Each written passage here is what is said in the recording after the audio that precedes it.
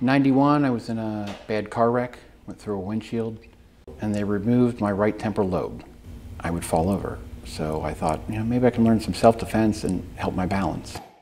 And here I am 29 years later. I love sharing my knowledge of Taekwondo when I'm teaching people, seeing the smiles that they have. I did something good today. In 2021, I was rear-ended and it cracked my spine and left me unable to walk or stand for a year. Dan, look at you.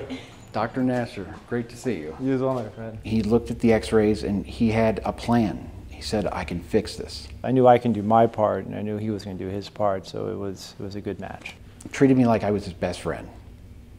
And the fact that he came, when we invited him to come to my third-degree testing, and when he came, it was incredible. My name's Daniel Jr., permission to break my board. So when we see patients that have hardware in them, we look at the pictures and we think, that looks good. Good job, it healed.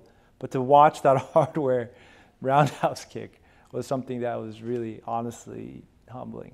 We here at Eastside Martial Arts decided you were the black belt of neurosurgeons. Oh, wow. And want to present you with your own black belt. Oh, thank you. I couldn't stand or walk. Look at me now. Speechless. There's a lot Dan can teach us about, not just Taekwondo, but also about resilience and how not allowing disability to define you. Way to go, Dan.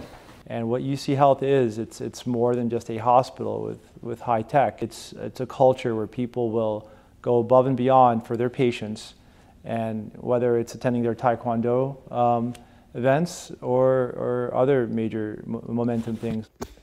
And I hope that we're able to do more for the community in the years to come.